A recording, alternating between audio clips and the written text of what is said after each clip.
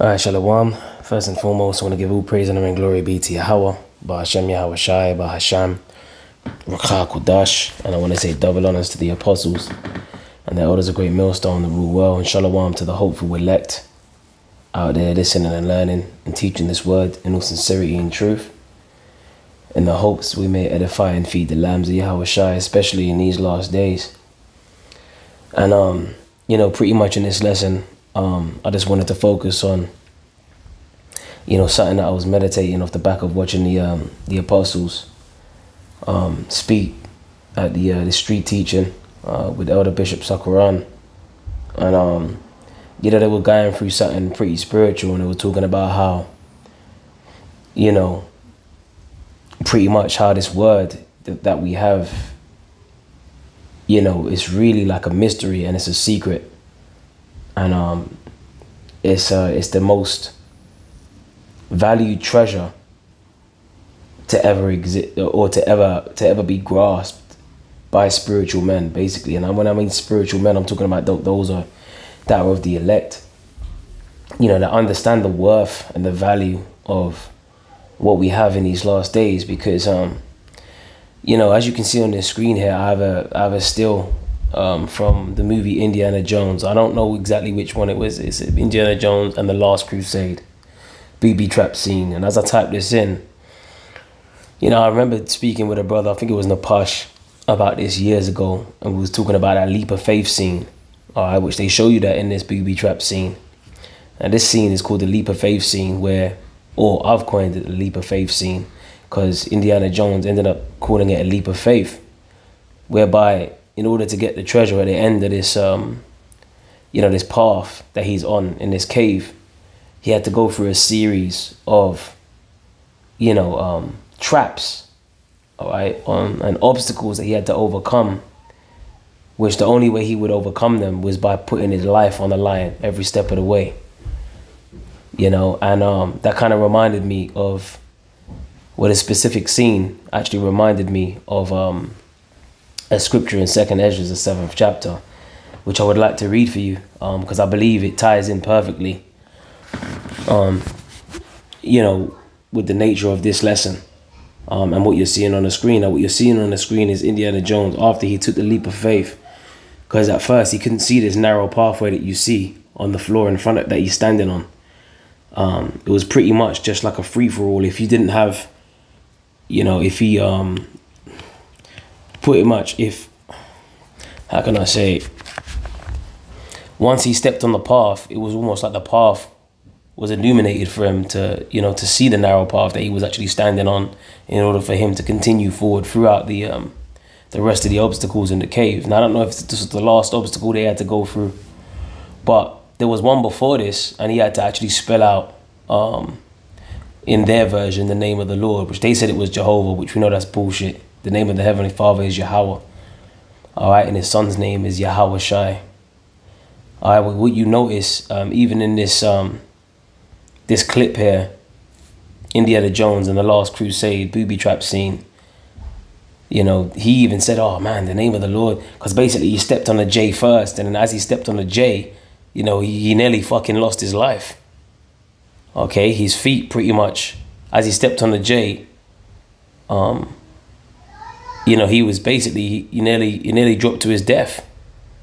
And then, let me see if I can just, so you can see the letter M in front of him. So there was all these random letters that was, pretty much spelled out on the ground. He had to step on each letter in sequence to spell out the name of the Lord.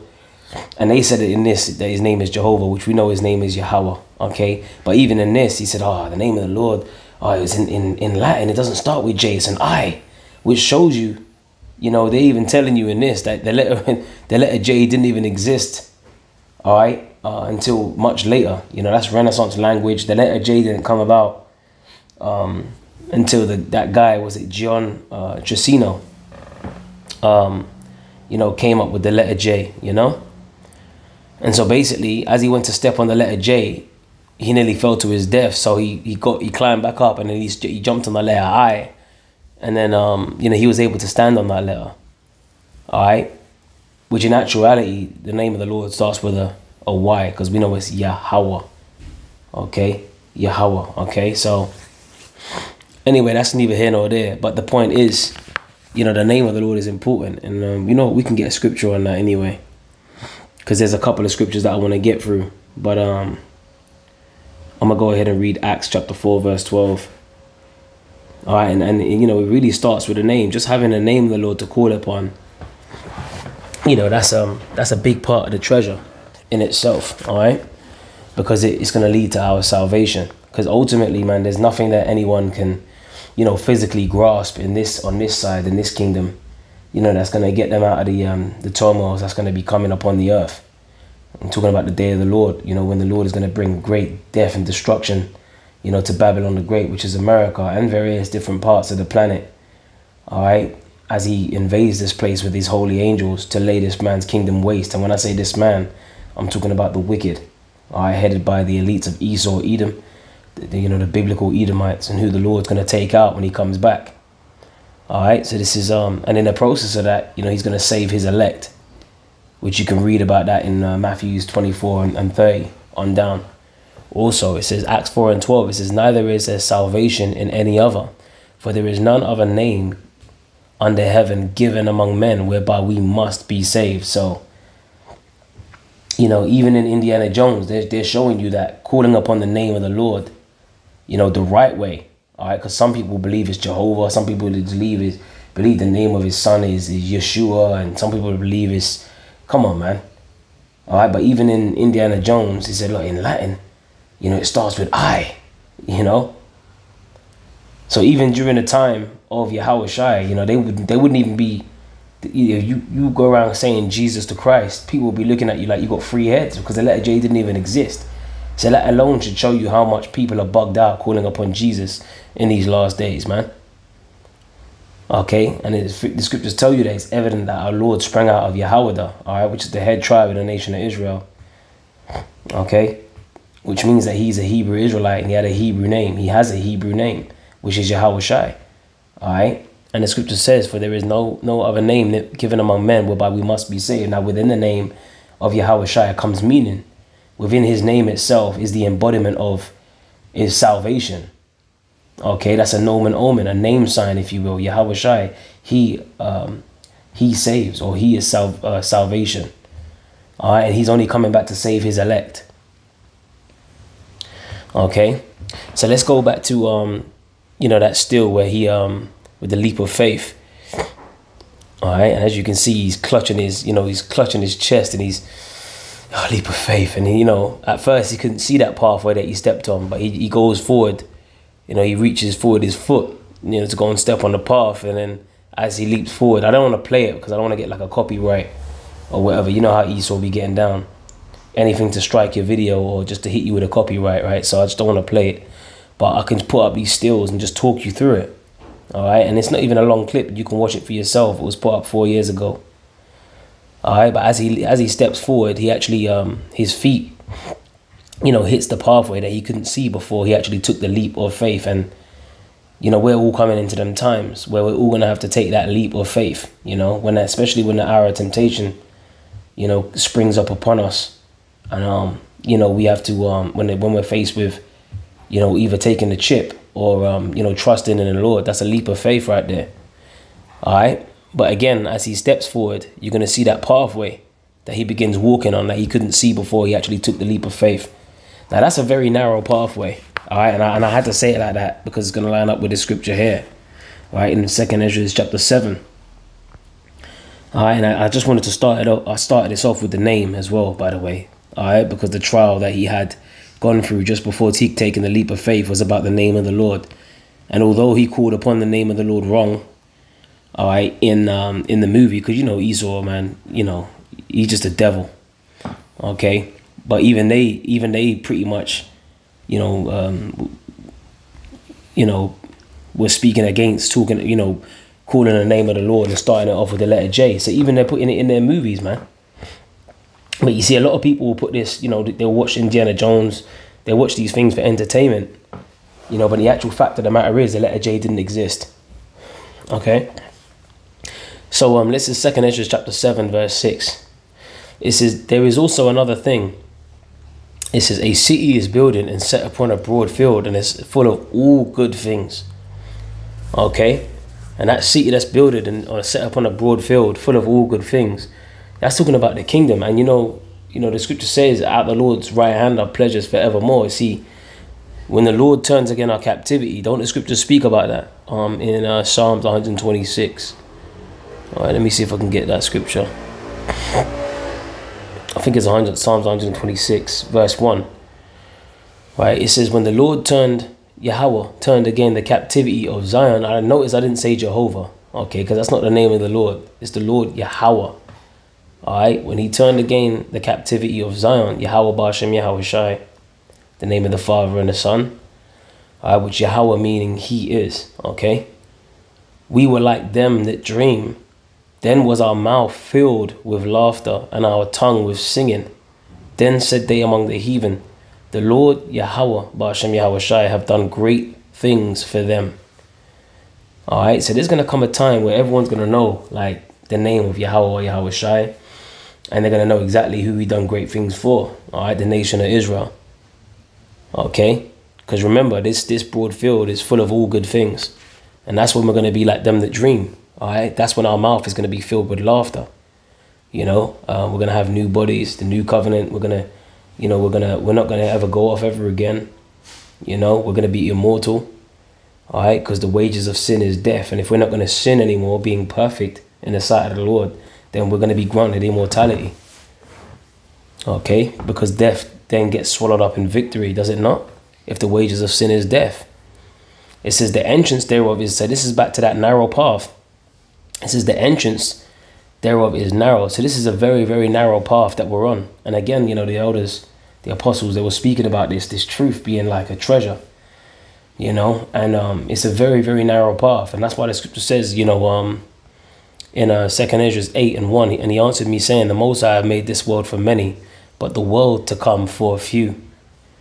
I will tell thee a similitude, Esdras, as when thou askest the earth, it shall say unto thee, that it giveth much mold whereof the earthen vessels are made, but a little dust that gold cometh of. Even so is the course of this present world. You know, yeah, this place is decaying, man. You know, the scriptures says that the fashion of this world passeth away. You know, that's why the scripture says, lay not up your treasures on earth, where thieves break through and steal, and moth doth corrupt. You know, but lay up your treasures in heaven. So what we're doing spiritually is laying up our treasures in heaven. You know, we're investing in a spiritual bank account that we're going to be able to withdraw from when all hell breaks loose out here, when we do need to take that leap of faith, even if we got to die in this truth. And guess what? The Lord, you know, the scripture says the dead and the Lord Yahweh Shai shall rise first. You know, my phone had to ping it on that one. That's it. It says, and there be many created, but few shall be saved. Few. Okay. So that's the point. The many created, but few shall be saved. All right. So let's go back to this narrow path. All right. As we can see, or as we saw, you know, Indiana Jones, he was on that narrow path. I seem to have lost the. Let me just. Yeah, I managed to get it back, man. Satan fucking around, because I had it paused at the right point, you know, with the this particular booby trap scene with the path being illuminated as he stepped on that bridge. But the point is, it was a narrow path. Okay, like I said, I don't want to play it because I don't want to get a copyright. There you go. All right, so let me just hold it on that point there. You can see he's just looking at, he's examining the narrow path. He's looking at it before he proceeds to the next phase of the obstacles. Like I said, I can't remember if that was the last one that he had to go through, but he's observing that narrow path and how tight it is. And you can clearly see that, you know, it's only set up for one man to travel on it at a time. All right, in order for him to pass the test after taking that leap of faith, man. Okay, and this is why it made me think about this scripture. All right, it says back in 2 Ezra chapter 7 verse 7, it says the entrance thereof, right, is narrow. The entrance to that city that's, you know, set up on a broad field and set and full of all good things. Is the entrance of it, right, is narrow and set in a dangerous place to fall. You know, so this truth that we're involved in is so dangerous.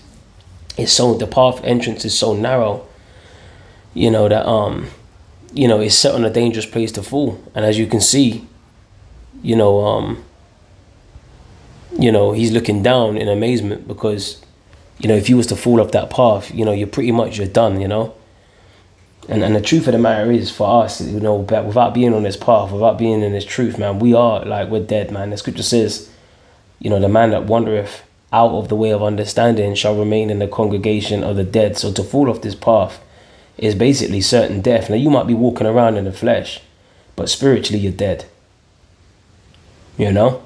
And that's not where we want to be, man. Getting plagued with these demons and, you know, pretty much just waiting for us to die. You know, final destination type scenarios being introduced to us, because the scriptures speak about you falling out this truth. You know, it's like you're going to get beaten with many stripes because you're putting Yahweh Shai to an open shame. Because you partook of the heavenly gift, you know.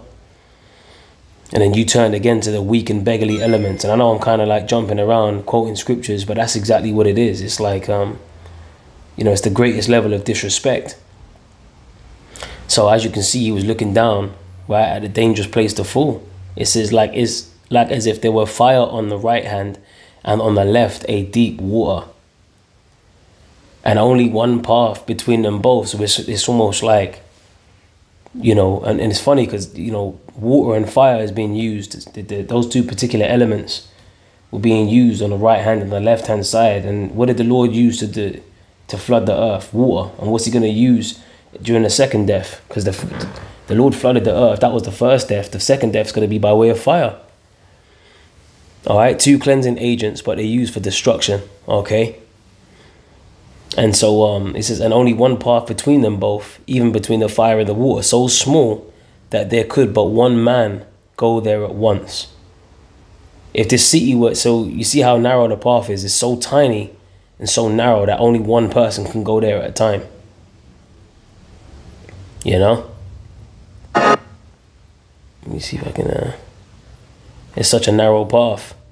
He's there just clutching his chest, he's breathing heavy, you know, taking deep breath, but look how narrow that pathway is, man. And imagine fire on the one side and water on the other side, you looking down and you just, that's what, when you're in this truth, that's exactly what you're involved in. You're on that narrow path, just like that, you know? And those of us that are spiritual, and that's why we got to fear the Lord, you know, that we don't tumble off the right-hand side or the left-hand side. You know, we don't tumble off the path. You know, we stay on the path, the straight and narrow path. And it's so narrow that only one man can go there at a time. Even the doorway ahead, only it's just wide enough for one man to go through at a time, as the pathway leads to that, you know. So, you know, I'm just, you know, putting in a little bit of visuals, you know, just to go with the lesson, you know, because like I said, it actually inspired me to go into this scripture here. It says, verse 9, if the city now were given to a man for an inheritance, if he shall never pass the danger set before it, how shall he receive this inheritance? And I said, it is so, Lord. Then said he unto me, even so, also is Israel's portion. All right, so this is what we got to go through, you know. And a lot of people, they don't make the cut, you know. A lot of people can't make the cut just because they're not of the elect. You know, you've seen many stories and examples of guys that have, you know, pretty much embarked on this journey, said that they could handle being on this narrow path, but then they fell off, man. You know, and the scripture says if they went out from us, it's because they were not of us. So it's very, very difficult. All right, and it's very, you know, we have to be moving. Like I remember Elder Apostle Gabar used to say, we got to be like cats on a hot tin roof in this truth, you know.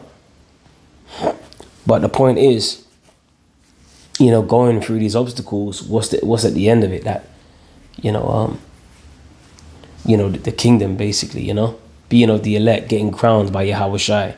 You know, as we forsake everything, the Lord said that we shall receive 100-fold.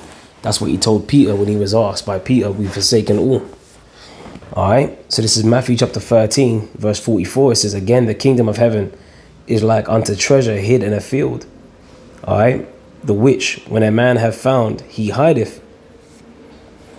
All right. So imagine like, you know, finding treasure in the field, you know, and The only way for you to claim that treasure is to basically sell all you have and buy that land that that treasure's on. You know? Just giving you an example, you know? Just giving you an example, or just imagine that, I don't know, like you just found, you know, so much like rubies and gemstones and, I don't know, gold ingots, you know, that was worth so much, you know, in a field somewhere. You know, you do everything in your power to make sure that you know, the treasure that you stumbled upon, man. And you ain't gonna go around telling everybody, because guess what? The moment you tell someone about that, they're coming for that gold. You know? So that's just a little example, okay? It says, again, the kingdom of heaven is like unto a merchant man seeking goodly pearls. All right? Who, when he had found one pearl of great price, went and sold all that he had and bought it. All right, and this is that costly pearl, man. This truth that we have is that hidden treasure. It's that costly pearl.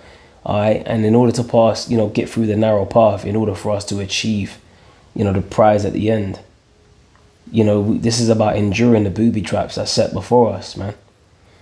And yeah, you know, we're gonna, like, even Indiana Jones, remember I told you he stepped on the letter J and he fell through the ground. So that's all you people out there, you believe that the name of the Lord starts with J. Get ready to fall through the ground, man, and fall to your doom. You know, get ready, because you couldn't, the Lord didn't give it to you to call upon the name of Yahweh or Yahweh Shai. Get ready to fall through the ground when you're calling upon Jesus the Christ or Jehovah, man. All right, because that's not the name of the Lord. Remember, we just read Acts 4 and 12, which that's a part of the hidden treasure. Okay, to know the name of the Lord, to call upon his name. All right. And that's why we get on them guys at IUIC.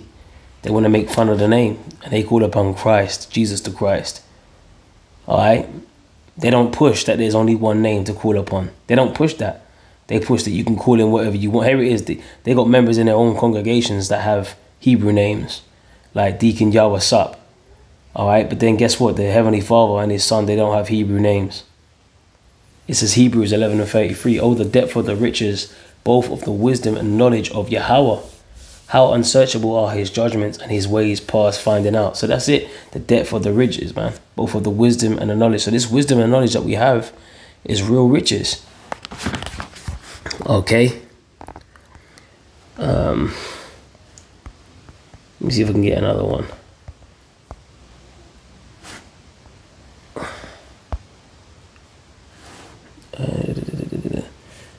No, that's not the one I wanted to. That's not what I wanted to. Let me see if I can find it. Just bear with me.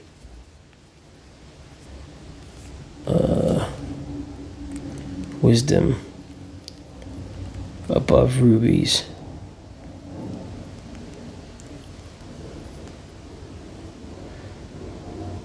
Is it?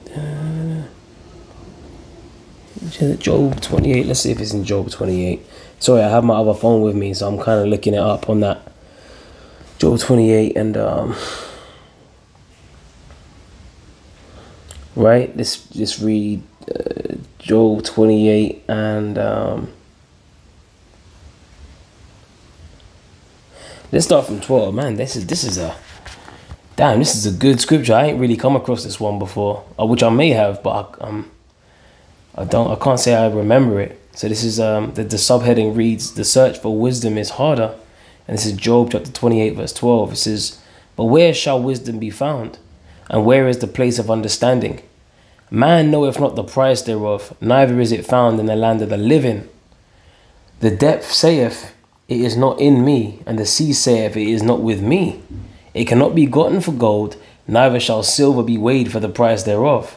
It cannot be valued with the gold of Ophir, with the precious onyx or the sapphire. The gold or the crystal cannot equal it, and the exchange of it shall not be for jewels or fine gold. Look at that.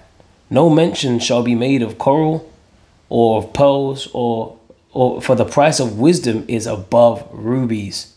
The topaz of Ethiopia shall not equal it, neither shall it be valued with pure gold.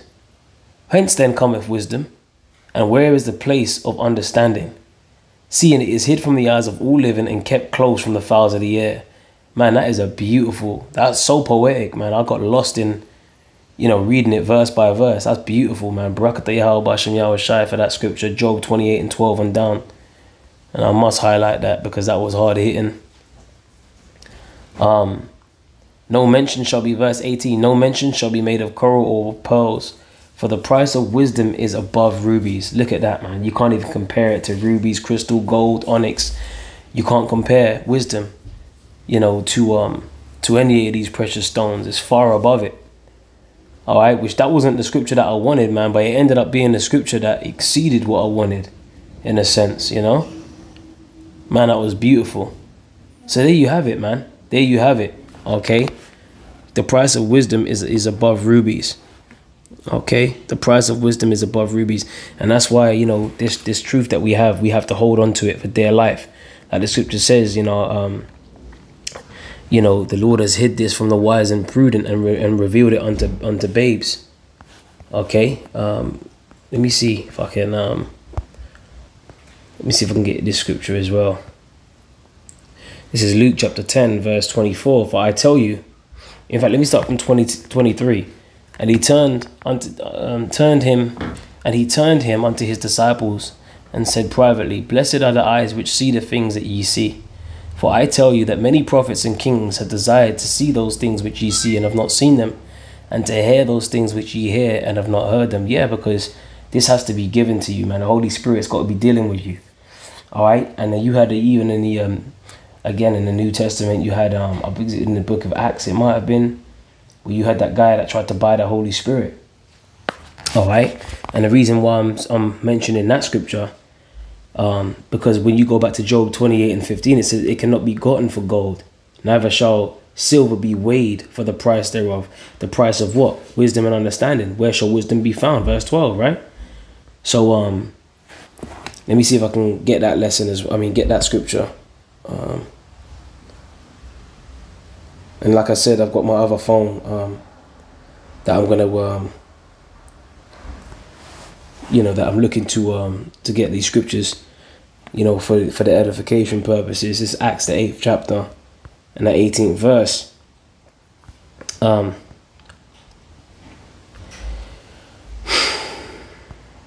me start from I'm